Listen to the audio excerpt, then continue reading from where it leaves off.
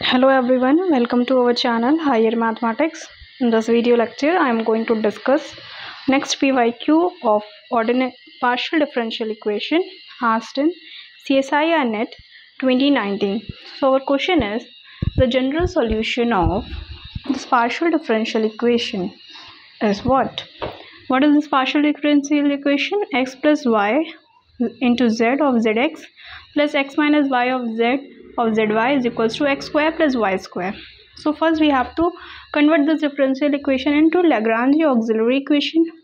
So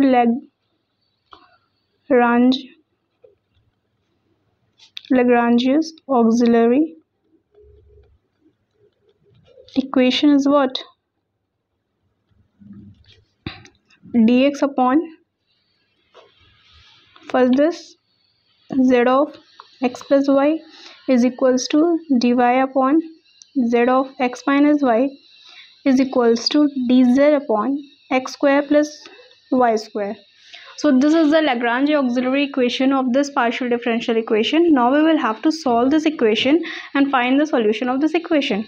So first what we do, so that we get the solution of this, so first we have to multiply x here, numerator and denominator, y here, numerator and denominator, z here, numerator and denominator, and then subtract this and this by this. So what we get, let's see, x dx minus dy, y dy minus z dz. What's in denominator? First we multiply this all by x, what we get, z of x square plus zxy, and then subtract this by all this, what we get, here we have to multiply by y, zxy minus zy square, y square. Further multiply z by this, so what we get, zx square plus zy square. So we will see this all cancel each other, this cancel this zy square is cancelled by this, zxy is cancelled by zxy here. So denominator become what, 0, which is equals to c1. So what we get, x dx minus y dy minus z dz upon 0 is equals to c1.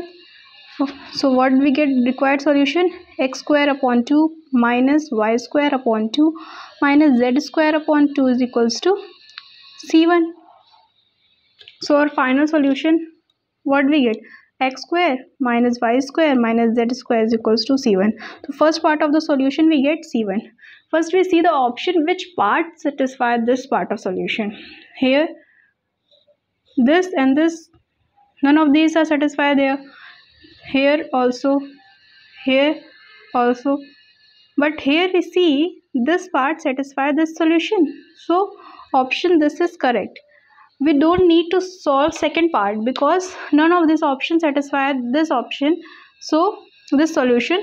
So for second we if two solutions satisfy this, then we have to check what the solution of the second part, but here only first satisfy this. So by taking one only we can solve this and find the answer.